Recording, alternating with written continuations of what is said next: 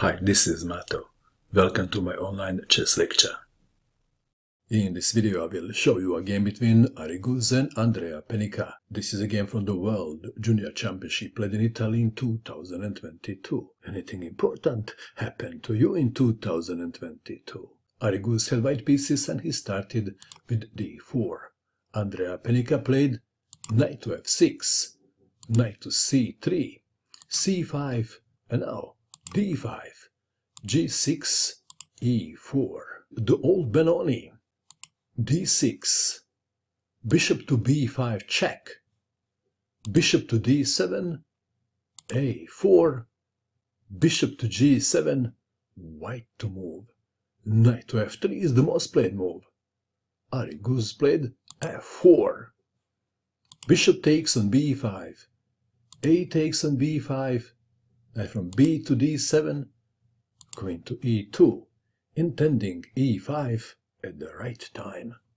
Castling, knight to f3, knight to e8, play with the white pieces. Ari Guz castled kingside 2, knight to c7, white to move. e5, knight to b6, if d takes on e5, f takes on e5, and this line is also good for white. Back to our game.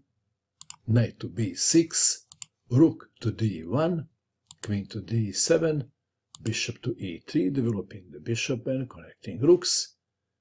f6, intending to break the white center. White to move, to take or to play e6. What would you do?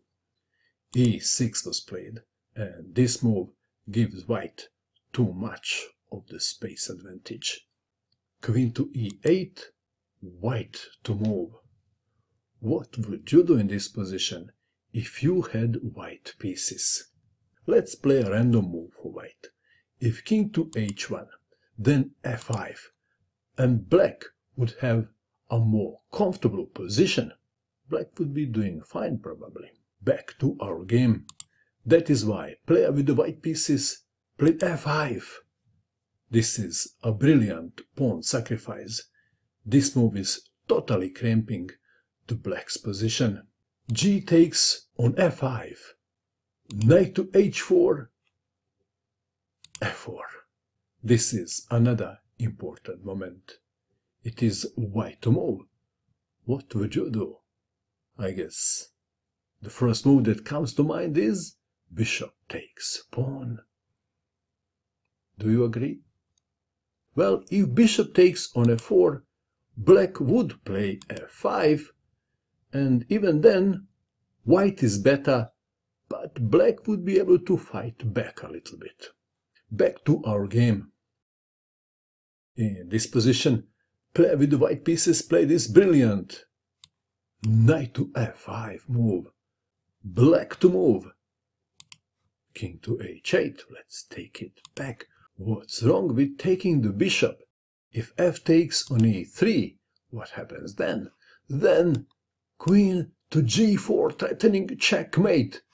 If queen to g6, then knight takes on e7 check, winning the black queen. Back to our game.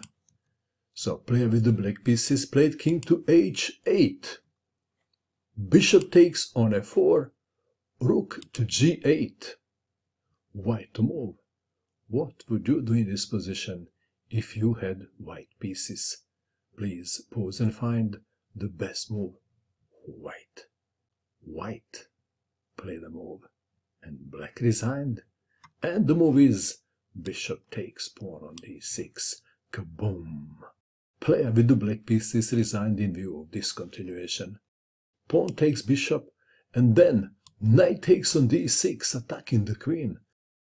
If the queen goes to a safe spot, then knight to f7 check, and this would force black to give up the queen to prolong the game. Wow, what a brilliant game! What do you think of this game? And that is all.